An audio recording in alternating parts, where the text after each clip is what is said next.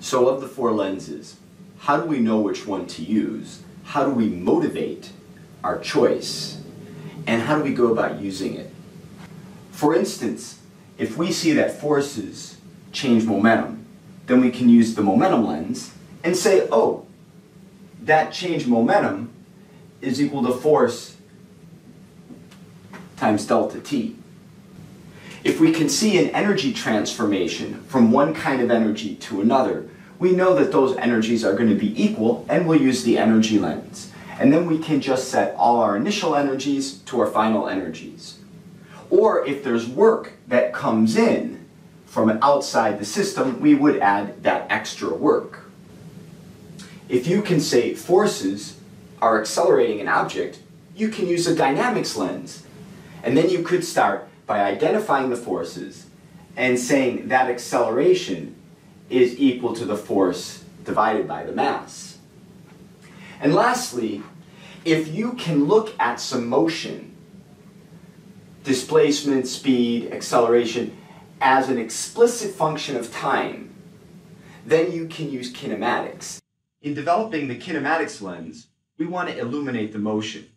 The best way to start this is often with a velocity time graph that quantitatively describe the evolution of the velocity over time. And then we can correlate this to acceleration and displacement, and we might draw their graphs too. Okay, so how does this pan out in a real situation? Let's say you drop a massive object off a cliff and it accelerates to the ground below. We can examine this event with all four lenses, but depending on what you're looking for, a different lens will be more helpful than the other. The lens I like the best for this is the energy lens. How do we motivate an energy lens? We say, oh, can we identify a transformation of energy? And here, as the rock falls some delta H, we can clearly see we have some gravitational potential energy changing into some kinetic energy as this speeds up.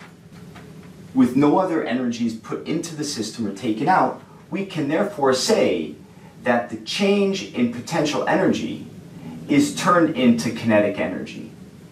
And that would be the final velocity squared. I can use this, for instance, to find the final velocity.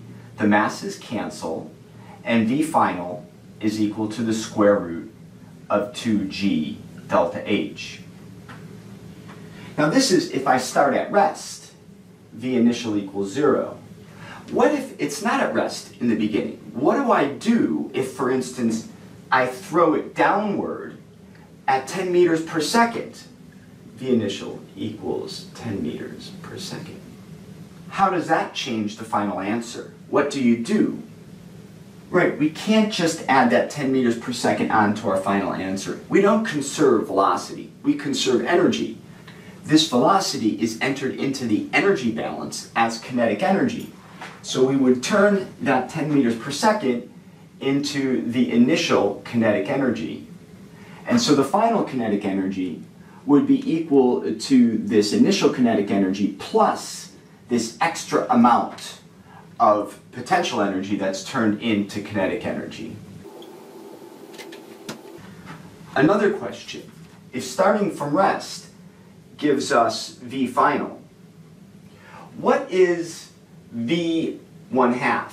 That is, what is the speed halfway down? Is the speed halfway down equal to 1/2 V final? Is it equal to more than 1/2 V final, or is it equal to less than 1/2 V final? How would you do that? Right, we would have to turn this back into an energy problem and say, oh, I've only lost half of the potential energy. How is velocity going to change? Velocity is not proportional to height, it's proportional to the square root of height. So if delta H is 1/2 as big, then V 1/2 will equal V final times the square root of 1/2. Because when you square that, you'll get your 1/2. And so that's equal to 0.7 V final.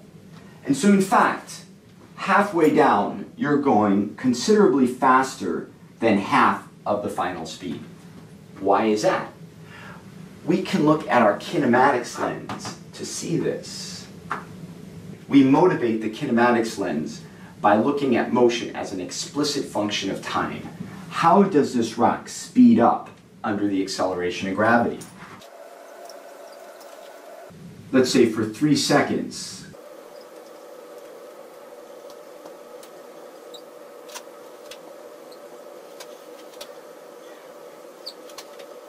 Under the acceleration of gravity, every second the speed increases at 10 meters per second in the downward direction. Because acceleration equals change in velocity over change in time. And so change in velocity equals acceleration times delta t. And so in the beginning, the rock is moving very slowly and doesn't go as far. As it speeds up, it goes faster, so it spends more time in the first half of the fall than the second. And so therefore, under the acceleration of gravity, the delta v in the beginning is going to be more than the delta v at the end. Because it accelerates for more time reaching the first half than it does during the second half of the fall because it's going faster. What if someone asks you, what is the force of gravity that's pulling that down? Then you would say, oh, it's this force that's causing acceleration. What is the force that's accelerating this rock? Then we would be able to motivate the dynamics lens by saying, oh, forces are causing acceleration. And I could then draw the rock and say, what are the forces acting on it? Oh, only one. The force of gravity is accelerating it down. And then I can say, oh, it's the force of gravity I'm looking at must be equal to the mass times the acceleration. And in this case, it's the mass of the rock times the acceleration of gravity. To me, the most interesting lens is going to be the momentum lens. Because what if someone asks you, did you violate the conservation of momentum? Or if someone asks you, what happened to the Earth during this time? Because you could certainly say, our initial momentum is equal to 0, but the final momentum is not 0. And then you'd say, oh, right. Change in momentum is caused by a force, and there's a force of gravity acting on this. But a force is an interaction between two bodies. So if a force is a single interaction between two bodies, we know this is an attractive force between the Earth and the rock. The change in momentum of the rock is caused by that force of gravity during that period of time. But the change in momentum of the Earth is going to be equal to that same force of gravity times that exact same time. So these changes in momentum are equal. They're equal and opposite because that same force of gravity is upward on the Earth and downward on the rock. There's another way to look at this. We could also look at this from outside the system. If here is the rock and here is the Earth, we could look at the whole system and say, oh, forces change momentum. But there's no outside forces on this system, so the change in momentum of the system must be 0. And so as the rock gains momentum downward, the Earth is going to gain momentum upward. And then you could say the momenta are equal. The mass of the rock times the velocity of the rock is equal to the mass of the Earth times the velocity of the Earth. Only in the negative direction. But we don't see the Earth move. No, we only see the rock fall. Why is that? Right. The mass of the Earth is way, way bigger than the mass of the rock. And so you don't notice that velocity of the Earth moving upward. And the physicists would say, well, the mass of the Earth is infinite, so the velocity is infinitesimal. You don't notice it. So these are your 4 lenses. It's important that you know how to motivate them.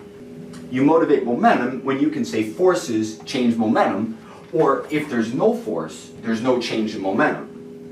You motivate energy by identifying an energy transformation from one energy or work and initial energy to a final energy. You motivate the dynamics lens by saying forces are accelerating an object. And your kinematics lens is motivated by looking at motion as an explicit function of time.